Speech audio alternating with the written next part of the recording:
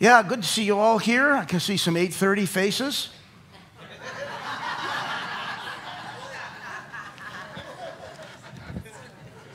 I wish they would just abandon daylight saving time. I wish they just, if you live in Saskatchewan, they never change the clock. It's just the same all year long, but we've got the mountains. So apparently if you have mountains, then you have to change the clock because Lord bless the governments in the world in Jesus' name. I want to dig into something interesting this morning. We were just at a conference in Medicine Hat, Alberta Linked. I think some of you were here for the Alberta Link that we had here. How many of you remember that? There was an Alberta Link. We had people come from all over the province. But it's primarily set up with leaders, pastors and leaders, business leaders, etc. And last weekend, or this week actually, was actually the 4th anniversary of our first one. When we had the first one, it was a calling together of the ecclesia. Ecclesia is, Jesus said, I will build my church and the gates of hell will not prevail. That word there was ecclesia. I will build the ecclesia. And literally the ecclesia means those, meaning his body, whom I have anointed and commissioned to change the world. And so one of the things that we started to do 4 years ago, because of the experience that we'd had before with David Damien and the Watchman organization, David would call groups of whoever wanted to come, pastors and leaders and so forth, to come, and we would go to places and pray. We went to Charlottetown and we prayed there and had meetings there. We had meetings in Quebec, and there was reconciliation between the French and the English. We had meetings in different parts of the nation, and there was reconciliation between the First Nations and the settlers and the whites and what had come. And what was amazing was watching God do healing in the nation. Like we would do one of these weekends, and the next week the prime minister would get up and announce a new enactment of like one thing was he actually got up at that time. It was Stephen Harper, and he said we want to acknowledge the rejection of the Jewish ship that came over during the Second World War, and the government at that time said, we're not receiving that ship. They were trying to escape from the Nazi occupation. They were sent back, and what was it, 70% of them died in the concentration camps because Canada didn't want to dirty its hand with the Jews because it was too controversial. It was totally a political decision. And when you do something like that, the Bible says, who blesses you is blessed, he who curses you is cursed. They're still the children of Abraham. And when we did the reconciliation spiritually, it was interesting and significant to watch then the government not knowing what we had done, something that God reaches down and touches, and the actual physical government says, we want to repent for that, and we want to restore that relationship. And they officially repented to Israel and to the nation. And we saw a number of things like that happen. I won't go into all the details. So when that stopped several years ago, there was one individual that felt like that was supposed to start, that in Alberta, we wanted that again. We wanted to bring the ecclesia together. And he called about probably 12 of us pastors who'd been involved in those things before, and he said, we're feeling like there's something in Alberta that we can do this in Alberta and watch things in Alberta shift on a governmental level. That we can do things and see God begin to bless Alberta again. Some of you have been around long enough that you remember the Heritage Trust Fund, that back in the day when Lockheed was here, we had hundreds of millions and even billions of dollars because there was wisdom in our government about spending and saving and investing and all those sorts of things. And Alberta was known as the Golden Province. And of course, over the years, we've seen some bad governmentalism and those kinds of things being eroded, and the blessing that God put here being just frittered away when we used to be, and maybe one day will be again. But Alberta was the buckle of the Bible Belt in this nation. And yeah, I'm trying not to go too much detail on that. So one of the things that was interesting, that this week when we met as a small group, the Premier came to meet with us. And she came to meet with us for there was about 20, 25 of us there, Paul, somewhere in there. And she came to meet with us, and she just shared a little bit of her heart. It was in Medicine Hat. That's where the meetings were. Coincidentally, That's where her riding is, and coincidentally, she was actually there. And coincidentally, the only time that she could meet with us was when our small leadership group arrived right after the lunch. And, you know, you look at things like that, and you just think, okay, something's going on here. And again, I won't go into all the details. But she shared for about 15 or 20 minutes, and she talked about the Alberta pension plan. She talked a little bit about dealing with the federal government. And of course, she talked about her recent decision to speak up on behalf of the vulnerability of our children and our youth, for which we thanked her for that. And she, you know, there just was a lot of support there, and she knew that the people that were there represented churches and ministries and businesses, probably representing hundreds or thousands of people. And then we had a short chance to ask questions. There was 3 or 4 questions that were asked. And then she took a few minutes just to shake hands and to, you know, say hi to everybody. And one of the neat things that I've noticed about our premier is that she's thorough. She's researched. She's well-researched. When she was asked questions, she answered knowledgeably on the subjects that she was asked with a depth of understanding about what that actually meant. And, you know, I'm so glad for a premier that's, number one, she's got common sense. Number two, she's got the courage to stand up for, and I was able to say this to her. I asked her a question, but I said, thank you for standing up for something that years ago, meaning the gender thing, that was years ago seemed to be common sense, but now is greatly reflected by our moral worldview as Christians, because really it's coming down to us as the people of God to stand for, you know, a boy's a boy and a girl's a girl, and never the twain shall meet unless they get married. I just thought of that right at the end there. That was, and so anyways, we went from that into the meeting. And basically what we've done in these meetings, we all as ministers come full, but we have no agenda. There's nobody set to preach. There's no set time. There's no announcements. We do one offering over the course of the weekend. But the purpose is to come and to seek God. And I want to show you something today. I want to go somewhere with you that I believe will help you to understand a little bit about this church if you're new in this church. But more than that, it will help you to understand a little bit of what the body is moving into. And it was interesting because what happened with the worship here this morning and the new songs and stuff didn't happen in the first service. It didn't happen at all. And John was going up, and John's not a singer. John's like, if it's going to be singing, I'm not the guy to do it. But he got up and, sensing something in the spirit, told Ben to keep going. I don't know if you noticed. And then he just stepped off over there to the side to let whatever it was happen. And so I'm down here listening, thinking, all right, I am a singer, but are we supposed to do something, or are we supposed to move on? And I just thought, no, there's a couple of more little thresholds here, and you want to open something that exposes something. And I'll explain that here in a few minutes as I go into what I'm sharing about this morning. But we would go into these services, and 80%, the services were 2 to 2.5 hours. 80% of the services are worship. 80% of the services were worship. And so we would worship, and then as we're worshiping, there would be something that would start to brew, and we would ask, you know, as the ecclesia, as the fivefold ministry guys, we would ask, I'm starting to feel this. What are you feeling? Are you know, is this, I feel like we need to maybe pray for this, or should we intercede, or should we call the group into repentance? Because what we're doing is we're lifting up Alberta as a province, and as God's governmental leaders in that sense. And it's, you know, there's nothing, it's not like, oh, look at us, we're wonderful. It's just people that will gather together who are the fathers in the province and spiritual fathers that gather together and say, God, what do you want us to do? Within the measure of rule you've given us, what do you want us to do? And then we would move into something else out of the worship. But the worship went on literally 99% of the time. In the background, the worship would go on because it creates an atmosphere.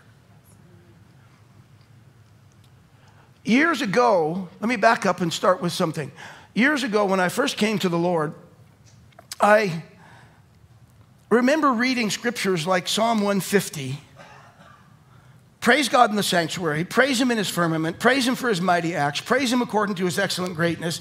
Let everything that has breath praise the Lord. And then in Revelation, there's a command to praise and bless him.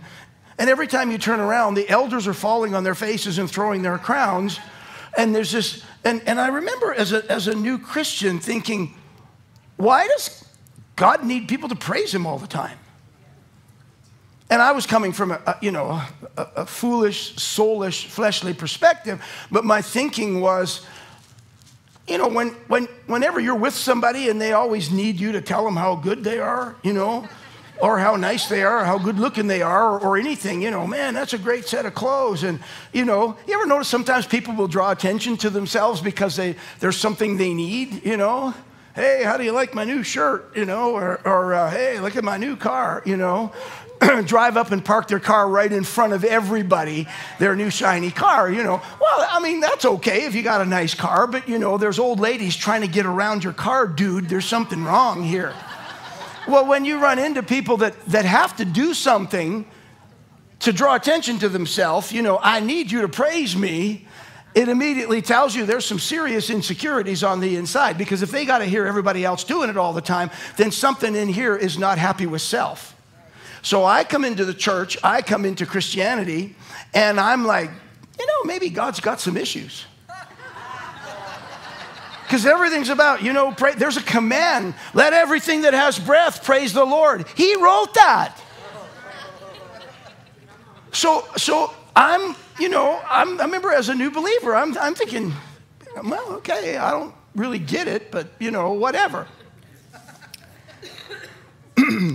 Then I realized, of course, well, he's God, he's perfect, he's holy, he's righteous, and he can't do anything wrong. So I didn't understand it, but I just put it away and left it there. I just thought, whatever. And over the years, he kind of snookered me because I've been a musician ever since I was a kid. My mom made me take piano when I was in grade 1. Did anybody else, were you forced to take an instrument? Come on, put your hand up. How many of you were made to take? How many of you still play it? Yeah, like 4 people out of the 36 that just put up their hands. I remember I was so mad, I had to go home after school in grade 1. All my friends got to go and play after school. I had to go home and practice. Na na na na na na na na na na na na na na na na na na na na. And by the time I got to G, I was like,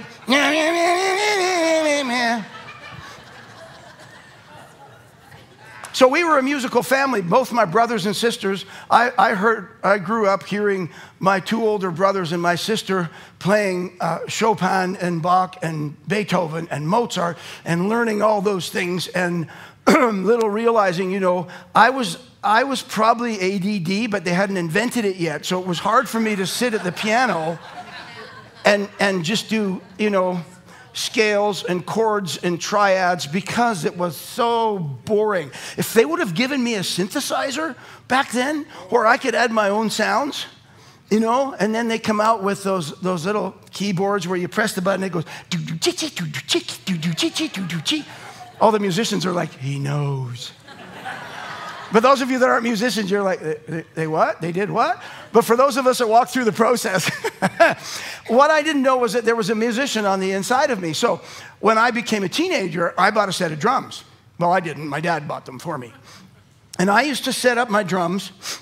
And back in those days, you didn't just have a snare and a tom and a floor tom and a couple of cymbals. I mean, I don't know, some of you might have been old rockers. But if you look at some of the drum sets, it was like, and 2 floor toms. So everywhere that you could hit, there was something to hit. That was and I mean, when you were rocking out, so I had my drums set up, man, and I had drums, and we had speakers about the size of those bass bins. Some of you remember those back in the day. Remember when speakers were big, and you had to have 2 strong men with small hearts bringing them over and putting them into your... And so I would set up the speakers on either side of my drums, and then I would put the headphones on so I could hear the high notes and turn everything up to about 8. And the only time I could do it was when there was nobody else in the house. Because the whole house was going whomp, whomp, whomp, whomp. Kind of like when you pull up to one of those kids, you know, with a bass bin that's as big as the back of his car, and his whole car's going like this, and you roll your window up because you're old now. So God got me back into music by playing the drums, and I wasn't listening to Christian music when I was 17 and 18 years of age. Well, then I came back to the Lord at 19 years of age. And at 19 years of age, I went home and threw away all my albums. Now, the sacrifice of getting rid of all, because it was hundreds of dollars. If I'd have kept them now, they'd be classics. I could sell them on Kijiji. Why didn't I think? But I got rid of all those because a guy said this to me. When I was first coming back to the Lord, I just got Spirit-filled. He said, the day will come you won't listen to anything but Christian music. And I said, no. I said, I listen to all genres of music because you can get something out of every one of them. He said, you just wait. And within a few years, I was listening only to Christian music because I found that if I listened to music that wasn't Christian, it only got to my soul. It never got to my spirit. It never got down to where I could feel it ministering, you know, to my spirit man, that I was being drawn closer to God. And I realize I'm brushing the cat the wrong way. So for some of you that are still listening to heathen music, just turn the cat around. And, my own family, I'll go to one of my family gatherings and they've got jazz on, you know. I thought, well, jazz is okay. You know, just get off of that, Craig, and keep moving. Just get off of that and keep going. So the first church that we were in was a little church of about 70 people, and all they had, they just started the church, and all they had was a guitar player. Well, my wife's got a bachelor's of music and taught piano for years. She went into conservatory music 10 years and then went into university and got her degree. So we thought, well, we can help them out. So she becomes the piano player and I become the drummer. And as we were playing, for the first time, I started to feel something different than what I used to feel when I was just rocking out, you know, with the Rolling Stones or with Star Castle or with any of these groups. And I started to feel, and notes would come to me, like when to play the note, and rhythms would come and things like that. And I was like, what is going on? I know things. You know, at first you just think, well, I'm some kind of hot drummer. And then you realize that it was the anointing that God actually, and I didn't know anything about church music. I didn't, you know, this was brand new, a little teeny church. We didn't know anything about. The most rocked out music you could get back then was things like, seek ye first the kingdom of God. How many of you remember that? And you guys are old, man. And I remember playing my drums, and you know, when you're a new drummer, and you always want to put something in, so it'd be like, chick do do do, chick do do do, chick do do, and his righteousness, and all these things will be. And I remember the pianist or the guitar player looking over at me, kind of like. But you're a young drummer, and it works right there, and I love this, you know. What I realized was that there was an anointing to play. And so I started to get drawn into the music, and I got drawn into the experience of feeling his presence in music, and I left behind my bias on why do we have to praise God all the time. It was still there, sort of over there, but I loved what I was feeling, but I didn't understand why God just, you know, why do we have to praise you all the time? Like, what is your issue? Are you insecure?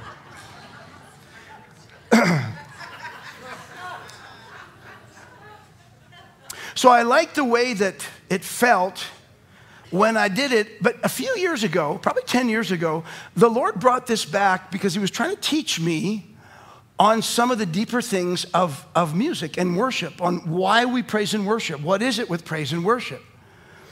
And having been a worshiper now for so many years, he could bring me from the experience of it to what the scriptures actually meant. And I want to share a little bit of this with you today, and then we're going to go into it in a little bit more detail. Why do we do worship the way that we did it, the way that we do it? Why is it that our worshipers, Ben will be leading or Samara or Sherry, and they'll go into spontaneous words. They'll go into something different. One of the things that we did this weekend that was brand new, the church that we were in was an Evangelical Missionary Alliance church. For those of you familiar with their very, very scriptural, very structured, but the pastor there is fired up. And I mean, he's hungry, and I was able to have lunch with him. We talked for an hour and a half straight. And the spirit on that man is so sweet. I'm going to tell you this. I could prophesy it, but I will prophesy it. That the spirit that's moving amongst the churches of those that are hungry, even amongst those who aren't full gospel, will soon usurp the blessing that the Pentecostal and full gospel churches had, but they have relinquished because they have relinquished the daring of moving by my spirit into those things which are deeper and better because they don't want to offend those who don't understand.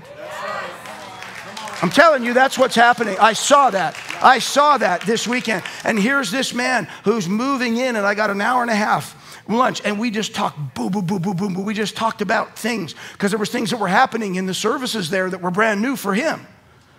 And, us being involved in this kind of stuff for years, and I saw something, I thought, God's going to bypass a bunch of us who think we've got it for the people who are hungry, no matter what name they have written over their door. Glory to God. He's going to do it for the sake of the body and not for the sake of any denomination. Hallelujah.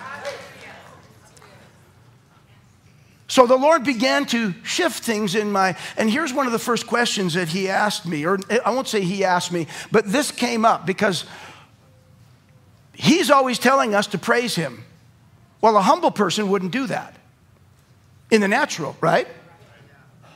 So the question comes up, and this is the question I had to answer. Is God humble?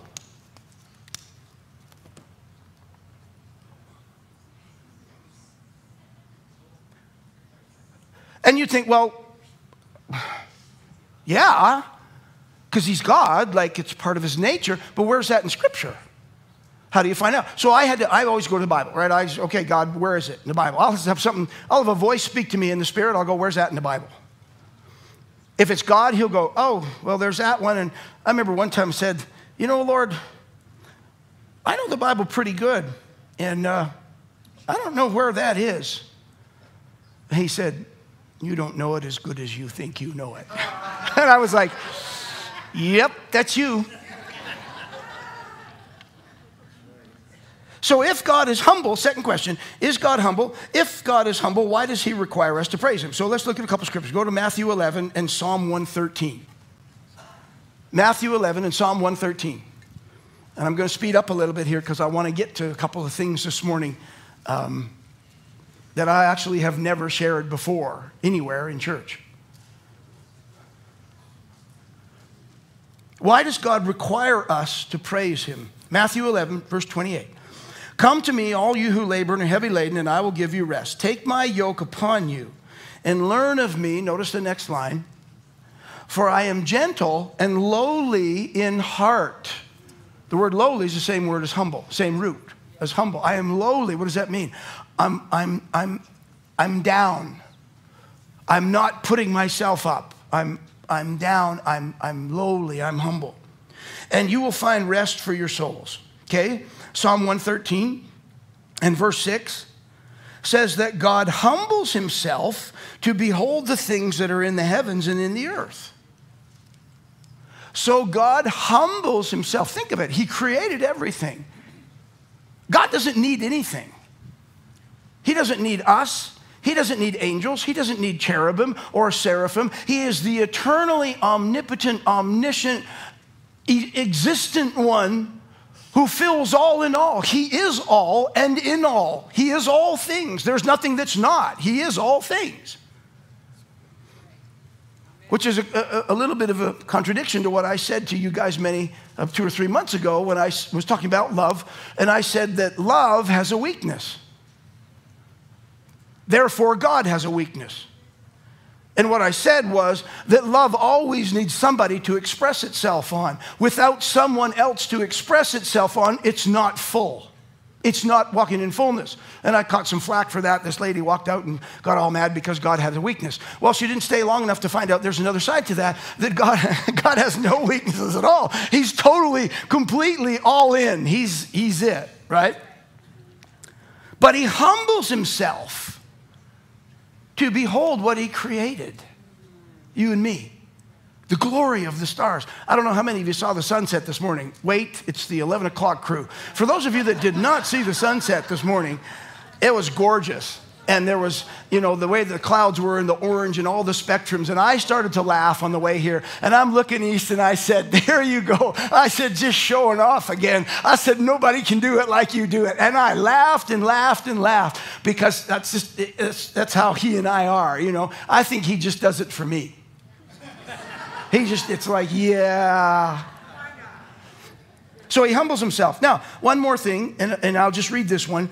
But 1 Corinthians 13 from the Amplified defines the nature of love, right? It says, love endures long, is patient, kind, never is envious, doesn't boil over with jealousy. Well, you can take that and turn it around and say God endures long and is patient because God is love, John said, right? In John's first epistle.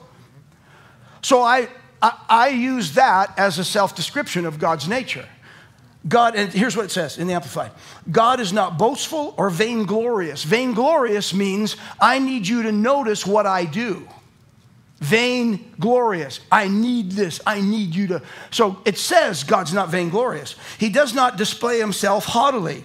He's not conceited or arrogant or inflated with pride. Here's a good one. This messed me up because I'm like, why does God insist on being praised? He does not insist upon his own rights or his own way. And I'm like, wait a minute, you insist upon us praising you. Let everything that has breath praise the Lord, right? So he's processing me out of my soulish understanding into something that's deeper that he wants me to get. Because he wants me to understand that when we do what we did this morning, there's things that are initiated in the spirit behind that bring spiritual shifts, not only in us as a church, but in our hearts and in our city. When we'll learn to do that. The Bible says Judah is my lawgiver. Judah is praise. The sound of Judah brings law in the spirit. It displaces enemy spirits and it establishes the sounds of God. Oh, I wish I'd go into that, but I'll come back to that. Okay, so God's not boastful or vainglorious. He's not haughty, conceited, arrogant, or proud, and he doesn't insist upon his own rights or his own way, and he's not self-seeking. So when we praise him, it has nothing to do with him in his mind. Some of you are like, think about what I just said. If he doesn't need our praise. He created something that would enable us to connect with him. We've established that he's humble. So why all the praise and worship? Because to worship him, to praise him, and to express ourselves requires us to humble ourselves. So if he's already lowly, he said, you have to come to where I am to meet me, and I'm going to require you to do something that goes directly against your own pride and your own self-image and what you feel other people think about you. I'm going to require you to come into my presence and lift up your hands, which is yada, one of the Hebrew 7 words for praise, to thrust forth the hands. I'm going to require you to do that. Why are you requiring this of me? How many of you remember the first time you raised your hands in church? You remember that? It took me 15 minutes. Because I'm there worshiping. I'll give you my process because it'll help some of you. I'm there worshiping. Think about the point that I'm making here. To connect with him, we have to humble ourselves because he's lowly, which is totally contradictory to the fact that he's this massive, omnipotent, amazing God that spoke and created everything.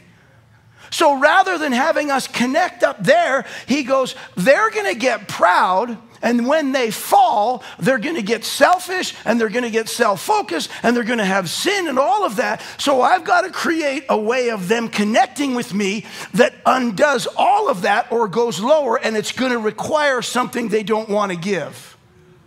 And that's obedience and willingness. So I'm in a church, and it was a charismatic church that I went to with my mom because she wanted me to go. I had just come back to the Lord. Never lifted my hands. And I'm standing in that church. And just, I'm young, I'm cool. I got hair down to the middle of my back. I got jeans with holes in the knees back when you couldn't buy them that way. And I'm standing there like this, and I'm just worshiping Jesus. And on the inside, I get this picture, this sense of doing this. And immediately, because if your soul is the gatekeeper for your spirit, then the soul will restrict the freedom of the spirit's expression. And I'm like, and on the inside, I pushed it down. I'm not doing that. And here, the devil's sweet lies. I don't need to do that, that God knows that I love him, to show God I love him. And then as soon as I got rid of that and pushed in again and just enjoyed the music and this is when I first came back to the Lord before we went to the church where I was playing the drums. And this picture comes again, just this little unction, just to, and I'm like, no, because I'm cool and I'm young. And what will people think? Like the guys behind me, they'll think, well, that guy's really finally getting it, I mean, thank God he's getting touched, which to my man's mind was a show of weakness. I pushed it away. And I'm just worshiping again. And this thing comes up the third time, and I'm like, for Pete's sake. And so I thought, okay, well, maybe it's God. That's like one guy said, how can you be so dumb and still breathe? So I went like this.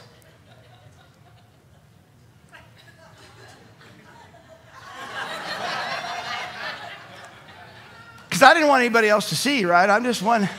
And then you're thinking, like, this is kind of dumb, right? Somebody looks over, it's like, what this? I'm receiving an offering, or what? I'm just got my hand out. I was just like, and then my mind goes, well, you look even dumber now than you did before. And so then I went like, I did. It took me over 10 minutes to do this. And finally, because I'm going through this process, I went like this.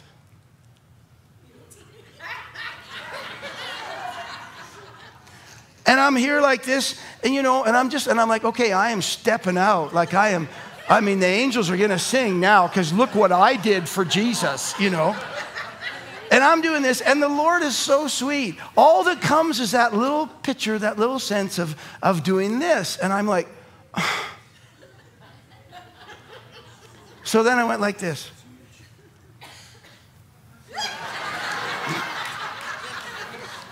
This is what I did. So for those of you that are hard-nosed, I'm helping you out right now. See, it's still safe because my hand is here, but you can't see my hand if you're standing behind me. So I'm still worshiping, but nobody behind me knows this guy's breaking down up here. But now I think of it, and I got one hand like this and one hand like this. And it's kind of like, what are you going to do now? Are you going to... And I thought, the Holy Ghost will dig you in and he'll throw you down into the, And I thought, oh, man. And I thought, well, at least they should look the same. Now I'm like this. Talk about your pride, And then I think to myself, so what's this? You're doing push-ups on what are you? Because the Lord will lead you through, and he'll laugh all the way through with you. He'll laugh at the foolish things you're doing. And finally, I'm like this, and then I'm like,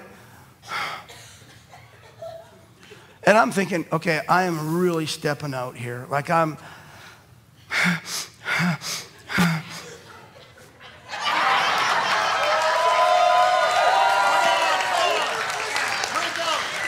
and the devil says to your mind, everybody's watching you now.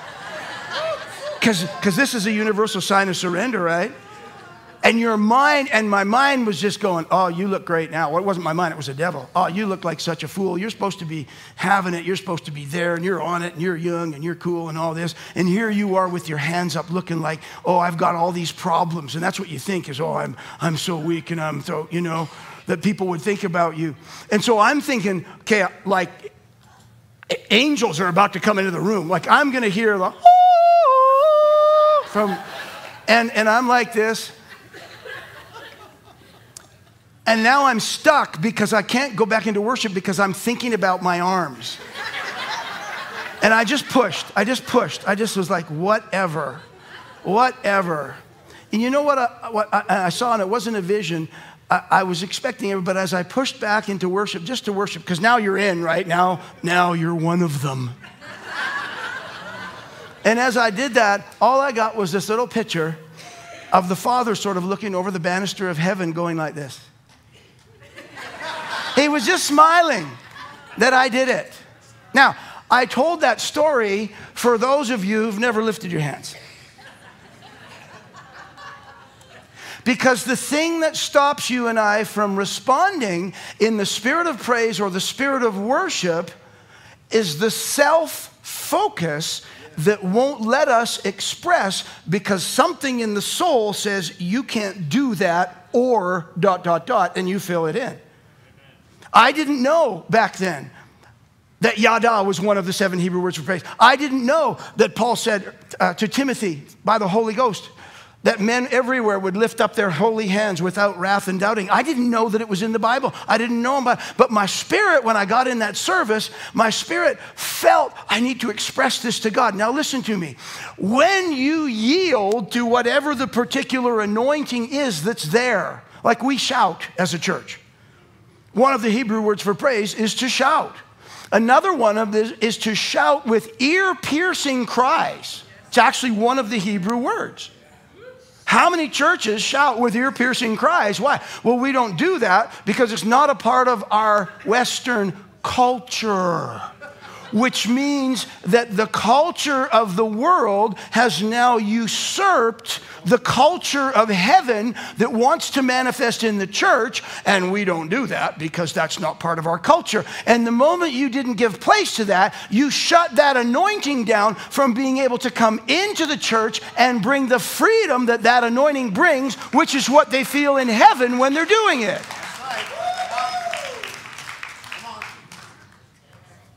We restrict ourselves by the fear of not doing it right or what will other people think. And until that anointing, until you yield, you guys have heard me say this, spiritual things do not become a part of us until we do them. You can have a head this full of the scripture. I've heard guys with doctorates get up and talk about the nature of God, and I thought, this guy is dumber than a goose in a blizzard. He has no clue. Here he is talking about the nature of God, and he doesn't know God. He doesn't even know. He's like, well, we're not, the Bible's not clear if God actually has a physical form. And I start rattling off these things about God and the hand of God, the arm of God, and, under the footstool of God. So what, he's just this little cloud and a foot comes out and there's a stool? I mean, give your head a shake. And you can be super intelligent and you can be a spiritual dunce. You can have 3 doctorates and not have a clue about spiritual things because spiritual things don't become a part of us until we do them. And until you and I yield in worship, the spiritual freedom that's behind that act will not become a part of our experience in God. That's why when some of us get to heaven, we're going to be in the romper room worship class because we would never allow ourselves the expression. And I could go all the way down the line. When the Lord started to move on me to cry, I'd be in the worship and I'd feel the tears come up. And I'm pastoring the church. And the church was 100 people at that time. And on the inside, I said, I'm not crying. I said, I'm not crying. There's no way I'm not going to cry. Because if I cry, the people will think, it's what comes to my mind, comes to your mind. Well, if I cry, the people will think I've sinned and now I'm feeling really bad about it. On Sunday morning. That's what came to my mind. I don't know what comes to your mind. But my flaky mind, that's what came to my mind, was the devil coming up saying, oh, if you cry, what will the people think? Because you're a pastor, you're supposed to have it all together. You're not supposed to show any weakness. It took me months to get through that. As the Holy Spirit would come and he would move on me, and he would move on me, and he would move on me, and I'd feel that, and I knew that the yielding of my tears would open something, but there were so many arguments in my soul, and my spirit was trying to say, open, yield to this, because my spirit was feeling something. Let me tell you something, and I'll get into this next week with how spiritual sounds work.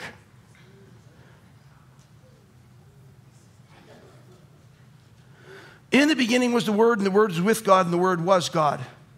And the Word created all things. He spoke. When he said, let there be light, was he speaking English? He gets on me, I get on you. He was teaching me about sounds. He was teaching me about worship. And that question came up on the inside, whether it was God or just my own spirit. Said, when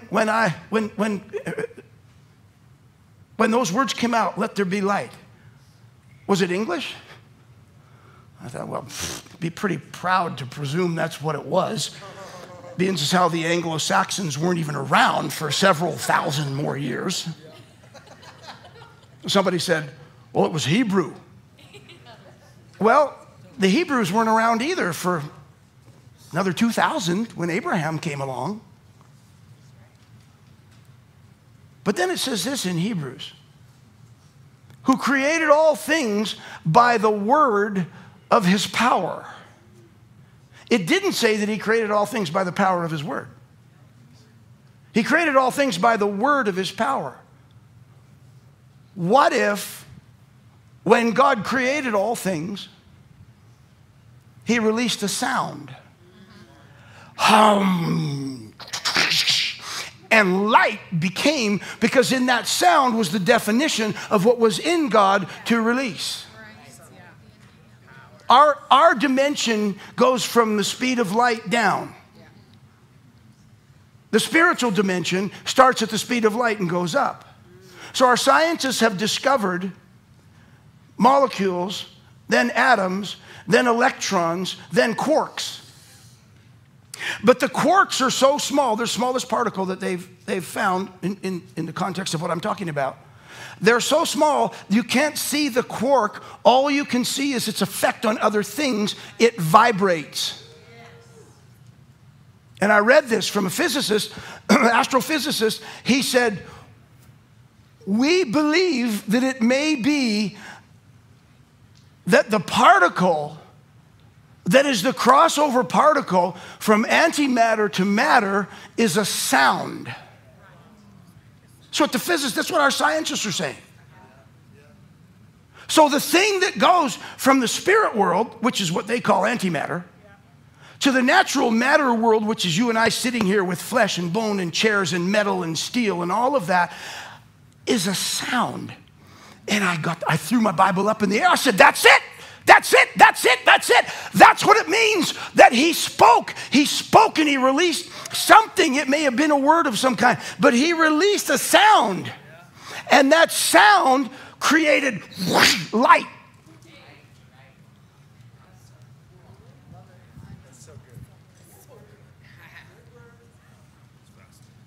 So the root of that upon which all matter is built is sound. Just follow me for a minute. That's why he said,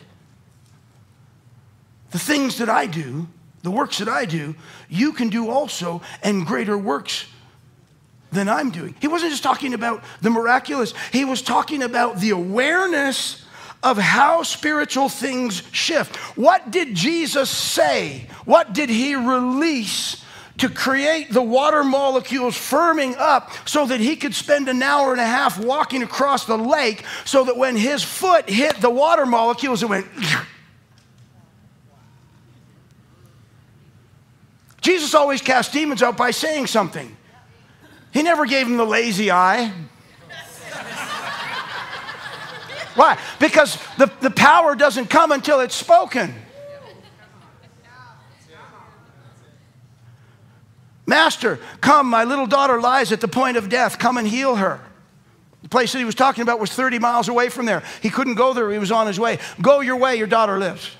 Your servant lives, pardon me. Go your way, your servant lives. He goes over there, and they meet him. The servants meet him halfway, and they said, yesterday at the such and such hour, he began to mend. That was when Jesus released a sound, the sound that went there.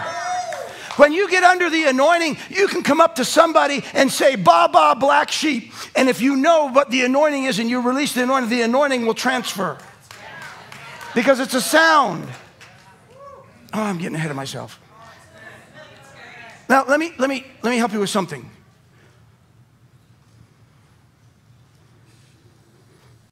Scientists have discovered that everything in our universe vibrates at a certain frequency. They now plot the size and density of planets and galaxies by astroseismology because they can determine the sound that's coming from that planet. Earth's sound is 7.5 hertz. The sound of Earth. Some of you that are piano players know this better than I do, but our spectrum only goes to so many hertz from low to... But there are planets that vibrate hundreds of octaves lower than our spectrum of sound. Dogs can hear way more sounds than we can hear because their ears are attuned that way. But here's what's interesting. Those sounds, they map the universe's sounds and the sounds of every different star. And the Bible says that the morning stars sang together for joy. Two meanings. Number one, it could be the stars being the angels. But think about this. If every planet, every astronomical body is vibrating with sound, what God is hearing is a symphony of a billion planets, pulsars, great white dwarfs, universes, systems. They now say it's a multiverse. It's not just one universe. There are universes built on other universes. Imagine the orchestral sound that the Father is hearing because creation is singing back to him. Let me show you this. Go to Psalm 148. Are you still here?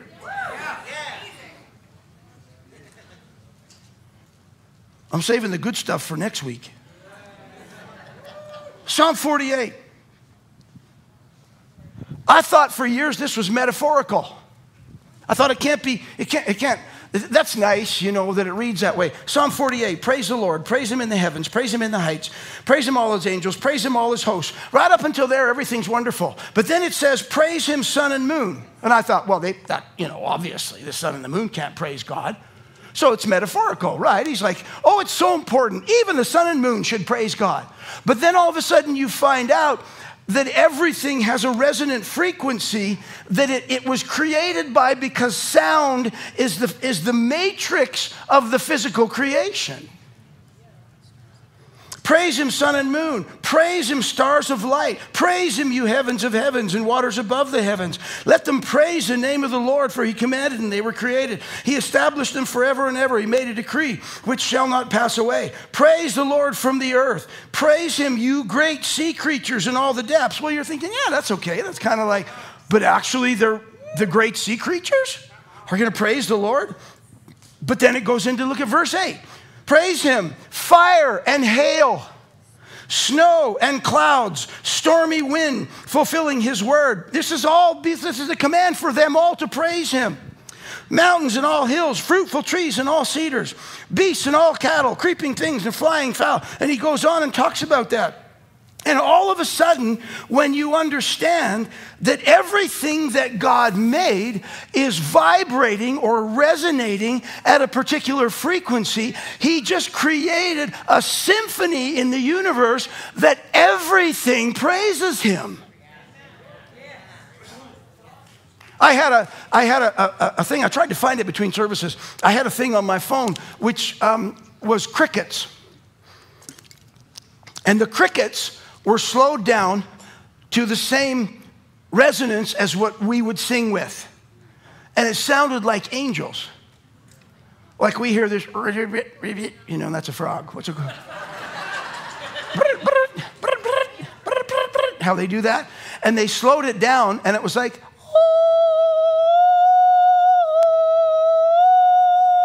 and you're listening to this, and you think you're hearing the best soprano sing. And I'm like, seriously? All they had to do was slow it down a little bit to where you and I would hear what actually it would sound like if they were our size, which could be mildly dangerous. So now we begin to see that the psalm is literal.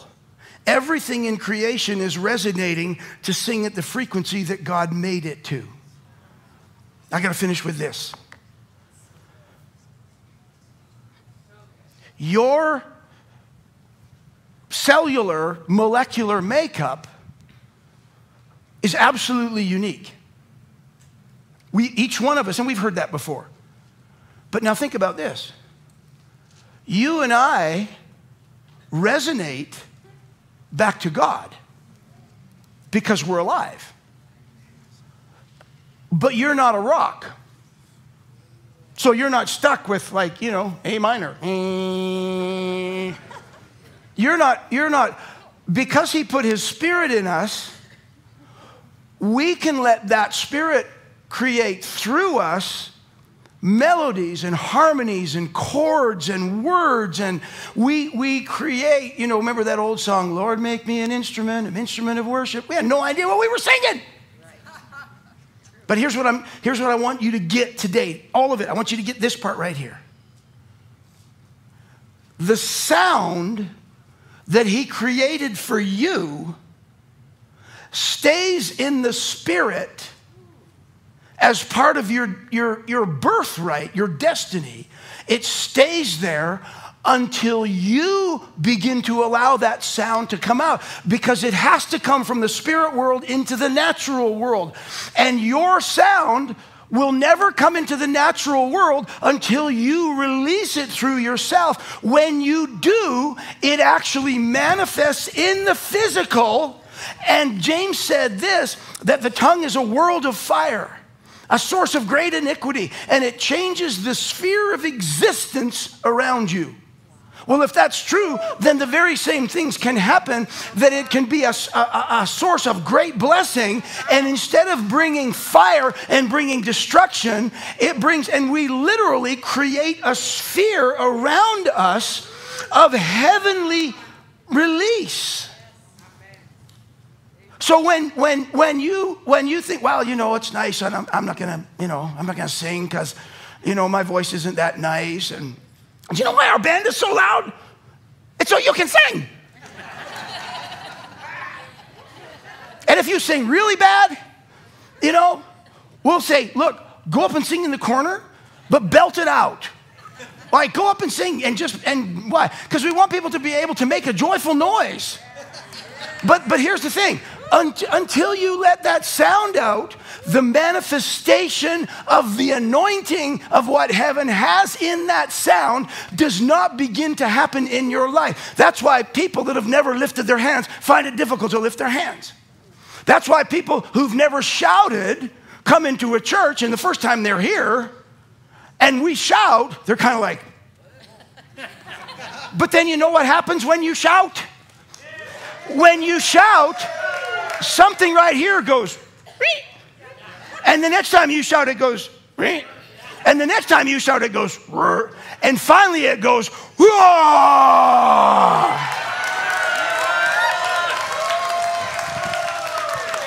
and when you do that, Jericho's walls in your life, boom, they drop. And you go back into your work week. You go back into your work week, and all of a sudden your boss gives you a raise. You go back into your work week, and the car that you had died, and the insurance company goes, oh, that was a special car, and you're going to get this much for it because you released something from the sound of heaven that now went out into the natural. Stand up. Stand up.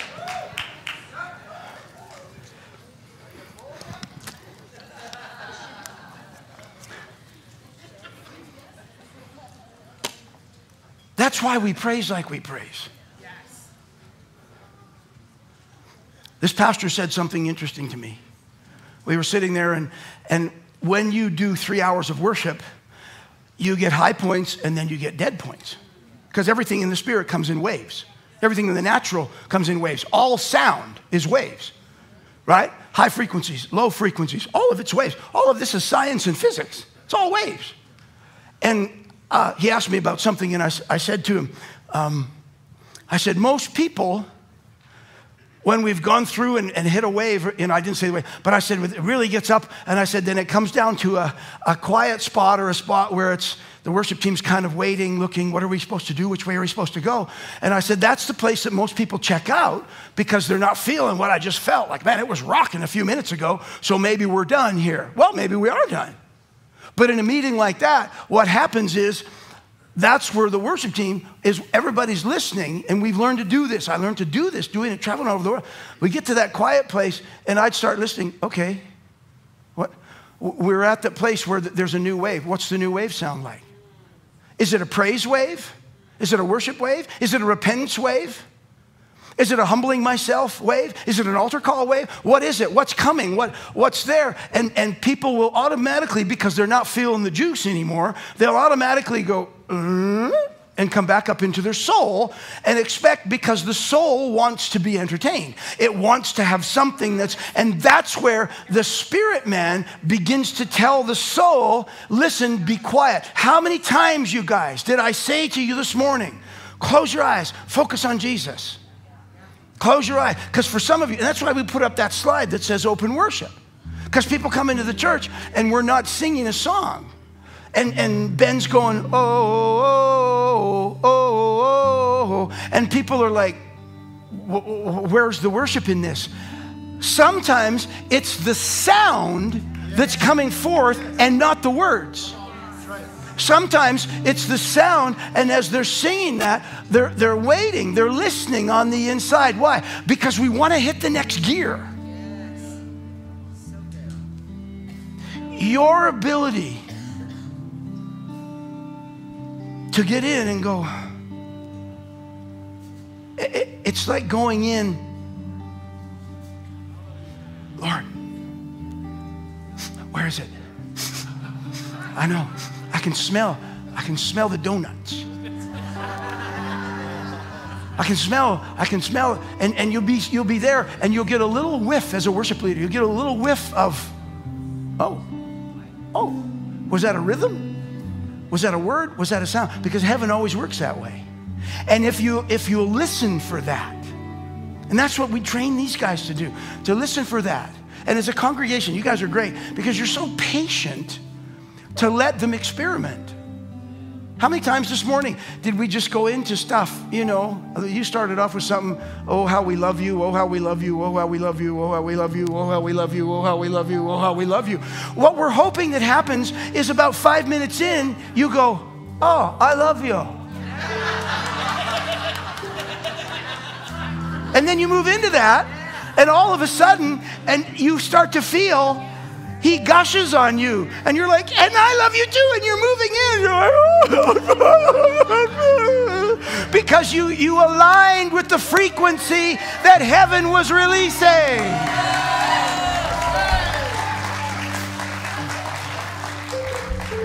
So what do you got, man? Let's just do that for a minute, whatever that is, before we go.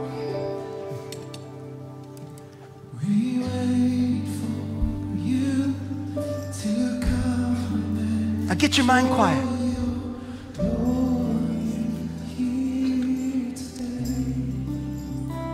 Can you grab it with your heart?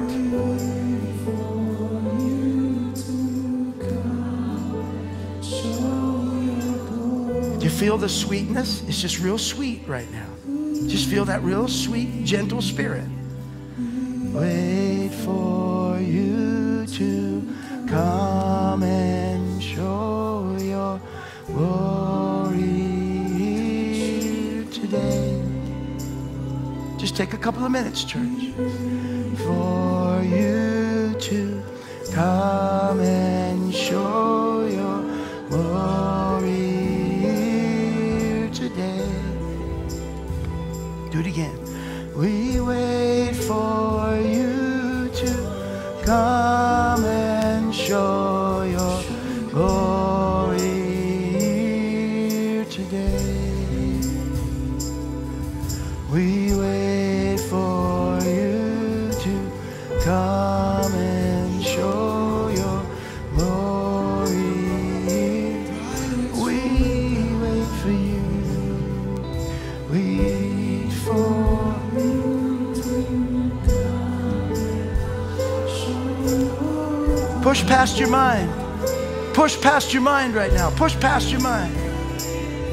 Push in. Push in. Push in. We wait, sing, we wait for you. We wait for you.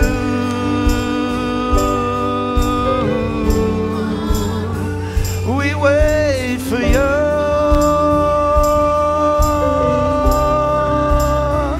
We wait for you.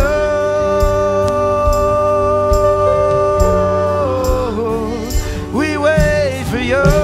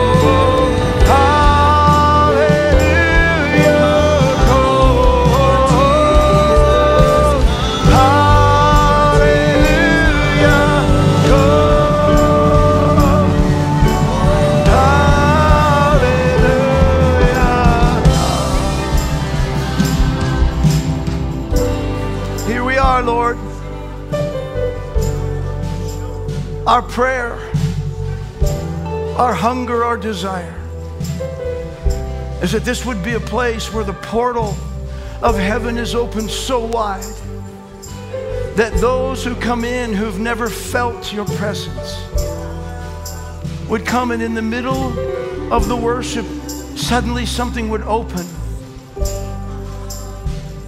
that they would feel your presence, that they would know surely God is in this place.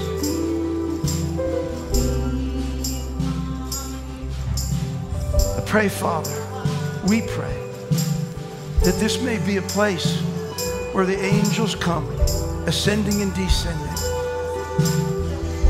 And I pray for every person in this place right now, for those who may have been restricted because they feel like their voice is foolish, for those who may have struggled with moving in and just worshiping you and not even caring about what anybody else thinks. If you've struggled with this, everybody's just focusing on Jesus, I just want you to put your hand on your heart right now. If for any reason praise and worship has been a struggle, just put your hand on your heart right now. Lord, all over this room, you see some have been hindered by the devil. Some have been hindered by our own mind that fights us. Some have been hindered by the culture. Some have been hindered by our parents or by our upbringing. Oh, Father, I pray in Jesus' name that there would be such freedom in this house to worship you, that the very cloud of glory would fill the room. And I speak over this church the sounds of heaven, visions and revelations. For you said in the last days that your sons and your daughters would prophesy, and they would have visions and revelations. And it comes through our worship. When our worship opens the heavens, when we open our hearts open the heavens, and you respond. And I ask, Father, for a grace right now for every person in this room to be able to move to the next level as I share on this over these next couple of weeks, to walk into the deep things of your presence, that you might be glorified, that your kingdom might be manifested, and that we would know this truth, and this truth would make us free. I speak over you this morning. May the Lord bless you and keep you. May the Lord make his face to shine upon you and be gracious to you. May he lift up the light of his countenance upon you and give you peace. In Jesus' name, amen. Amen. Amen. Amen. If you need prayer this morning, we've got some prayer. Joining us online today, we hope you enjoyed the service. If you'd like more information about Southside Victory Church, download our app from the App Store, follow us on social media, or check out our website at svcf.ca. If you'd like to hear more from Pastor Craig, you can check out www.timesofrefreshing.com or follow Times of Refreshing on social media to see if he's speaking in a city near you. You can connect with the church anytime, give us a phone call, or send us an email. Thanks again for joining us in building a community of believers together. We'll see you next week.